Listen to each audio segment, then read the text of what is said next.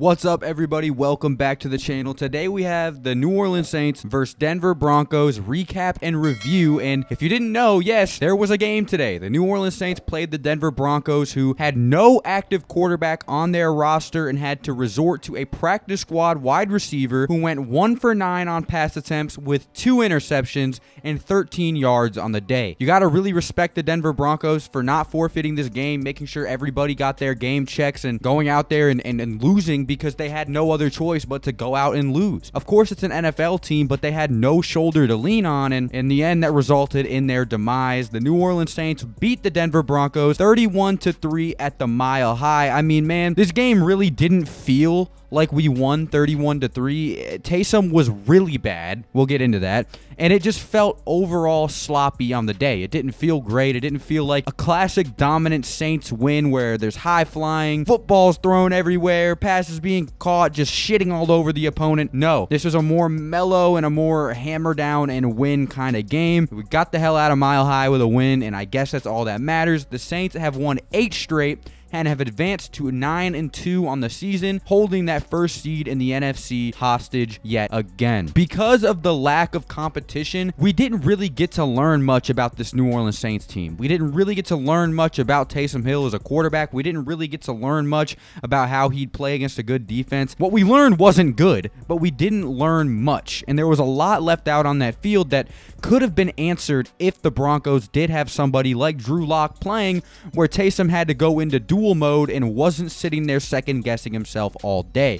Let's go ahead and get into the positive and negative aspects of this game, though. Positives: the run game looked absolutely phenomenal. Latavius Murray had 19 carries for 123 yards and 2 touchdowns on the ground. That is his second game this year with 2 rushing touchdowns. Oh, the other games that he's played this season, he hasn't had a single one besides those 2 games. So whenever Latavius Murray gets a heavy load, he usually pays it off. That may be a signal to Sean Payton to start using this guy more. Alvin Kamara had 11 carries for 51 yards. He wasn't brought up in the best situations. A lot of the play calls he was put into were absolutely atrocious, but we're going to let that be what it is. Taysom Hill had 10 carries on the ground for 44 yards and 2 touchdowns as well. Another positive to this game is that the defense played absolutely phenomenal, even though they kind of had to and they kind of were supposed to because of the fact that they were playing a wide receiver at quarterback. We had 1 sack, 5 quarterback hits, 4 passes defended, and 2 interceptions. DeMario, Cam, Quan, everybody played absolutely phenomenal. Malcolm Jenkins even had a forced fumble on quarterback Philip Lindsay,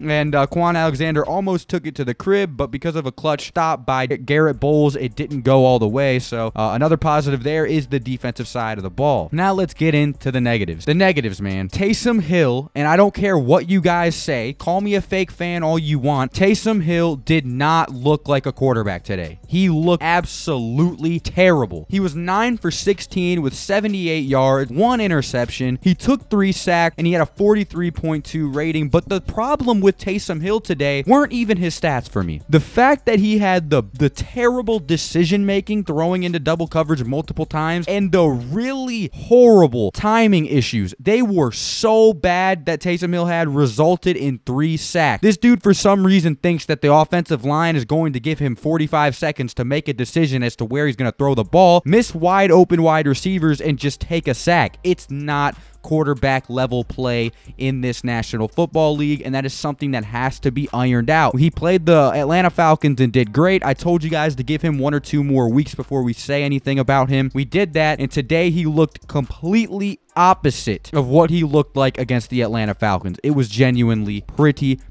bad. Apparently, Sean Payton said about Taysom, though, that he played the game exactly how he wanted him to play it. I guess that was controlling the ball, minimizing turnovers as much as he can, and run the ball, but I genuinely just, whenever he dropped back to pass, I got scared because he just didn't look comfortable. He didn't look ready. He did not look like an NFL quarterback, and that's something that's going to have to change if we want to keep him as the starter and keep ignoring the fact that we have Jameis Jameis Winston on our bench. I just think that this should be a more open quarterback competition. I don't think Sean Payton should force Taysom to be in this role just because of the comments he's made about him to the media, because we all know that ego of Payton's is insane. I do think Taysom does have a great chance to bounce back next week. We play the Atlanta Falcons again, and hopefully he could replicate his performance he had the first time if we do play, or if he does start that game against Atlanta. So yes, Taysom Hill's play was definitely a negative, but we have two other negatives as well. The first negative, other than Taysom Hill, is the Janoris Jenkins injury. It looked pretty bad. We still don't 100% know what it was, but from the fact that a sports doctor, an ex-sports doctor, said that reviewing the footage, it looked like a mild left high ankle sprain, but when Janoris Jenkins went onto the bench, he was grabbing at his knee, and that's going to be a problem, especially with how he landed after getting the interception that he got. It could have been a hyperextended knee. That's what I'm hoping for, but we'll just have to see. Marquez Callaway also got hurt during this game and ended up going to the medical tent, where he ended up getting ruled out and replaced by yours truly's favorite, Austin Carr. So this game was pretty interesting. There were a lot of things that I liked. There were a lot of things I didn't like. I just feel like we didn't learn a lot about this Saints team today. There wasn't much competition to be had. The Denver Broncos got thrown out to the Wolves, man. Mad respect to Denver fans. You guys did not deserve to have to watch what you had to watch today, because good God, it just, that's what happens when you have no quarterback and you only have one night to prepare for not having that quarterback. So like I said, the Saints win 31-3. To me though, it was not a convincing win. Of course, I'm happy with a win. The fact that we got a win regardless on our record while Drew Brees is out, putting us one step forward to getting our Hall of Fame quarterback back, is awesome. But just this isn't the win that's gonna make me confident about this team without Drew. It actually took a step back from what I was feeling with Atlanta. I just need to see one more dominant game from Taysom Hill to be like, yes, let's go, we got this. So I'm gonna give player of the game right here to, I don't know how you don't give this to Latavius Murray, aka Tay Train, who, like I said, 123 yards on the ground, 2 rushing touchdowns, while also having a 6.5 yards per carry average. It's almost like whenever we let this dude eat, he eats. He feasts. He looked absolutely fantastic today. Someone that I am very happy we have in the backfield with Alvin Kamara. Let me know what you guys think in the comment section about the win. It's a great win. I'm glad that we won the way we did. 31-3, absolutely massive blowout. But it's not something to get excited for. It's not something to ride home about, in my opinion. But of course, everybody's entitled to their own opinion. So go ahead and comment down in the comment section below. Let's get looking forward to this Atlanta Falcons game. Videos coming out for that Atlanta Falcons game starting tomorrow. Thank you guys so much for watching this video, and I'll see you boys in the next one. Adios.